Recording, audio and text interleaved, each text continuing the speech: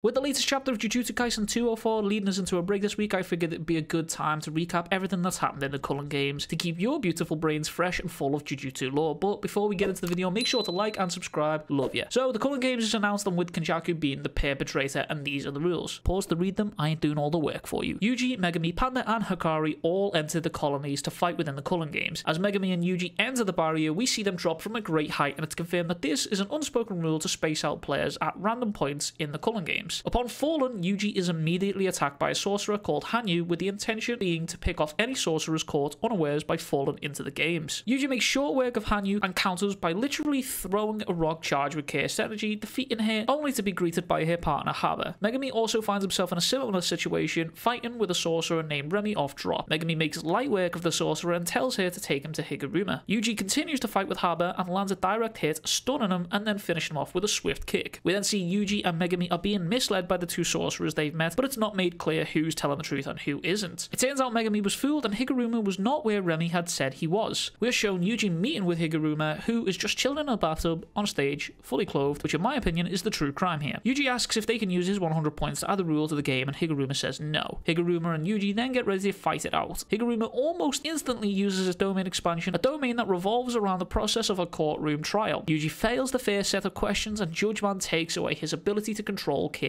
energy. While Yuji is slowly getting beaten down, he realizes he can call for a retrial, which instantly teleports them both into the domain. Judgment then accuses Yuji of mass murder in Shibuya, to which Yuji admits and says he is guilty of. Judgment then declaring that the death sentence is needed for Yuji. Higuruma, feeling sad for Yuji, releases his curse techniques and then offers to give the 100 points to him that he needs. Cutting back to Megami, who's having to fight a 3-on-1 fight against sorcerers named Registar, Hazanoki Iori, and Chizuru Hari. Megami is then ambushed by Chizuru and kills him almost immediately, gaining 5 points, leaving it in a 2-on-1 fight, Megami vs Reggie and Hazanoki. Just as Hazanoki fires his technique at Megami, none other than Fumihiko Takaba joins the fray. Takaba tries to lighten the mood with a nice little joke, only to have no one laugh at his joke, but then he dropkicks Hazanoki. Takaba proceeds to beat the ever-loving out of Hazanoki, even hitting him with a cold poke up the arse. Takaba and Megami split up to take on their respective opponents, and Megami finally decides to get serious. Megami begins to fight with Reggie, who reveals his technique and recreates a contract from old receipts. He then shows a receipt from a spa that he uses basically as a phoenix down to essentially fully heal himself against a fatigued Megami. Megami decides that the best course of action here is to make like Mahito and run away, and lures Reggie to an empty gym and then activates his domain expansion. Reggie counters with his own technique, Hollow Wicker Basket, and proceeds to try and use Megami's own domain against him, only to find out Megami then drops his Max Elephant right on top of him. Managing to escape from under the weight of Max Elephant, Reggie then proceeds to drop a house on top of Megami using one of the receipts. Megami, using quick thinking, grabs Reggie and drags him into the water of the pool that was in the gymnasium, using the weight that Reggie had put on top of him to his advantage to drag them both under the water. Megami and Reggie continue fighting in hand-to-hand combat, having exhausted each other's cursed energy. While the fight ensues, Reggie banks on Megami, stepping away to summon a Shikigami and use that as his opener to finish the fight. But Reggie completely forgot that Divine Dog was actually still active this entire time and instead loses the fight. We then cut back to Takaba and Hazanoki as the two burst onto a rooftop while still fighting. Kogane appears and informs Hazanoki of Reggie's death, and then all of a sudden Hazanoki has no desire to continue fighting. We are then given an absolutely massive bombshell about Takaba and his curse technique. Turns out Takaba's curse technique is the comedian, meaning that whatever he finds funny can be made a reality, and this is a power that can rival even Gojo Satoru. We then cut back to Megami's Divine Dog standing over Remy and is seemingly about to kill her, and as Megami has a flash of his sister telling him no, he dispels Divine Dog and collapses from exhaustion, only to have none other than Hana Kurusu herself floating above Megami. We're then introduced to some of the other players inside of the Culling games: Druv, Lakdawala, Ryu, Ishiguri, Takako Uro, and a cursed spirit that Kenjaku had freed called Kuroroshi. We learn that these players are all in a stalemate, and that is until Okotsu had killed Druv. As it turns out, 3 months after the night parade of 100 demons, Okotsu came back to become a special grade sorcerer, second only to Gojo Satoru in unusual abilities. Okotsu comes face to face with Kuroroshi, and the two prepare to fight while Okotsu swears he will be the one to kill Kenjaku. Okotsu fights with Kuroroshi, and just as all seems defeated, Okotsu literally bites its face, spitting cursed energy into it, eviscerating Kuroroshi. Just as Okotsu is recovering, Takako appears next to him and whispers dirty things in his ear, and the two begin to fight. Takako reveals her technique and use the very sky as a surface that she can grab and use however she pleases. Kotsu and Takako have a small conversation before being interrupted by Ryu, who uses his Granite Blast. All three players then decide it's time for a freeway. wait. Kotsu then closes the distance on Ryu and the two begin to fight. Ryu fires another granite blast at Kotsu with him deflecting it with his bare hands. Takako interferes by slapping Kotsu to the ground with her technique. Ryu turns around to call her a pile of vomit, only for Takako to return fire by calling him a dickhead. A truly wonderful exchange of words. Kotsu finally gets serious by calling on Rika to help fight against the two powerhouses before him. Rika then appears to Kotsu and offers him a weapon to choose from. We then get some explanation of Kotsu's technique, Rika. While connected to Rika through this ring, the following is possible. Cursed technique use, Rika's complete and utter manifestation, cursed energy supply from Rika, and he can maintain this cursed technique for up to 5 minutes. Kotsu opens up by using cursed speech on Takako while Rika fights with Ryu. As the battle heats up, all three decide to use their domain expansions. Kuroroshi finally rejoins the battle after a quick regeneration nap, and as all three domains go off with the same amount of cursed energy, causes all three to crumble. While they're all falling, Kotsu makes use of the opening to kick Takako towards Kuroroshi, and she loses her arm to it. Ryu also sees the opening and uses his granite blast on Takako and Kuroroshi, killing Takako and decimating Kuroroshi. Kotsu lands the final blow on Kuroroshi, and all that is left now is the final two,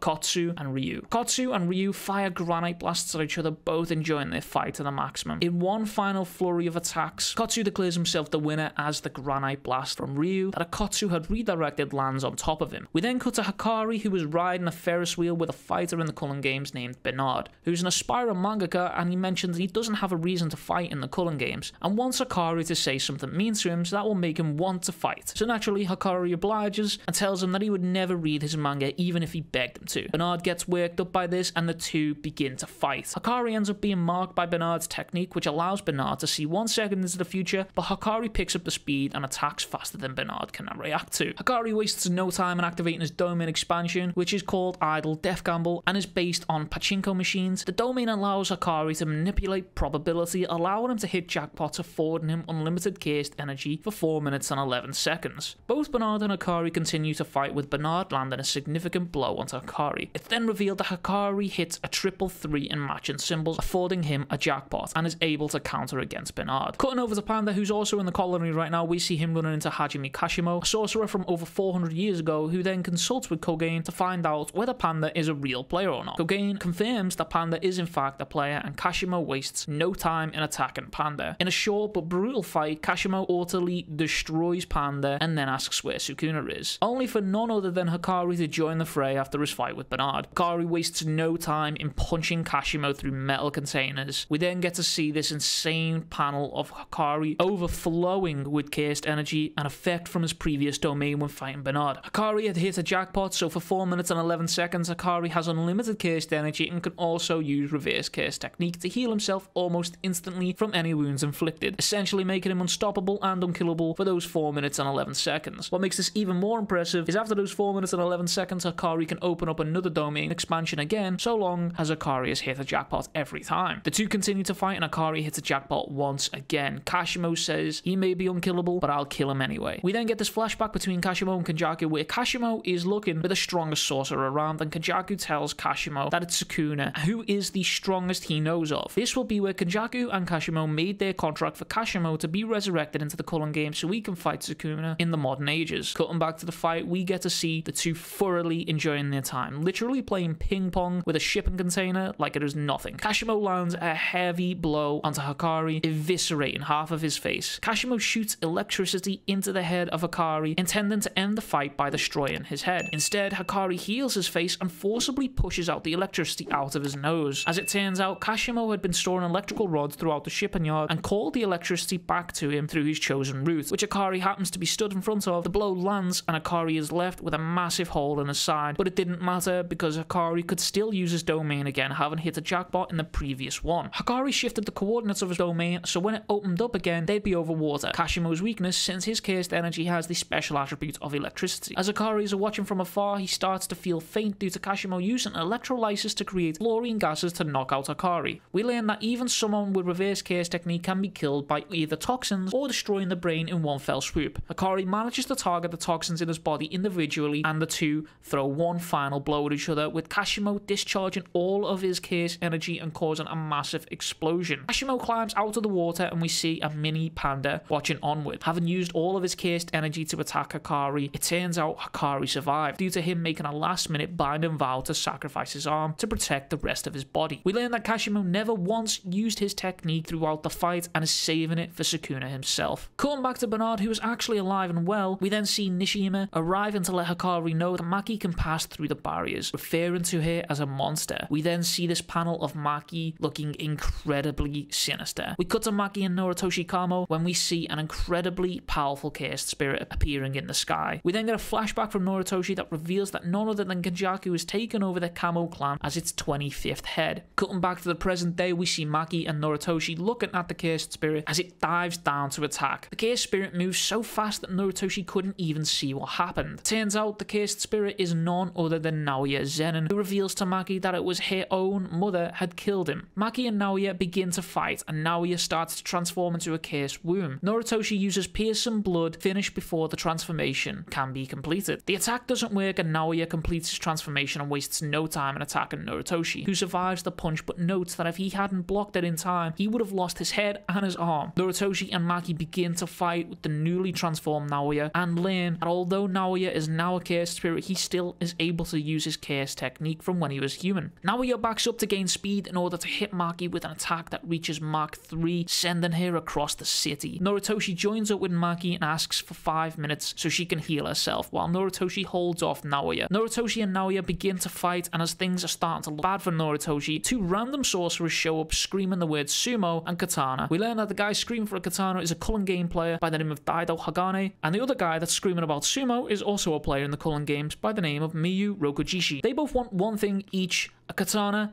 and for someone to sumo with. Maki's sword all of a sudden flies into the hand of Daido, who was screaming for a katana. Everyone on the battlefield stops in their tracks and is terrified at the presence of this man holding the katana for one reason: it was his sheer lethality with that blade in his hand. Daido seemingly speaks to the blade after it lands in his hand, stating the katana chooses its wielder, and then is attacked by Naoya. We next learn that because of Daido having no cursed energy, he can't actually see Naoya, but instead can see everything around Naoya and is still able to cut him. Maki then questions what is actually the difference between herself and Toji Zenin. All of a sudden, she is pulled into a simple domain to sumo with Mio. Maki agrees to the sumo bout, and the domain closes on the pair. Maki and Mio end up having a sumo match, while also Mio is teaching her where she is going wrong, almost like a therapy session in a way. The simple domain breaks, and we see Maki proclaiming herself to be at her best. Mio's domain is explained to us, and it's basically a miniature version of the hyperbolic time chamber, and in the time it took for 1,000 bouts of sumo, the domain lasted only a mere minute in the outside world. We then get this panel of Naoya getting angry because he is unable to catch Maki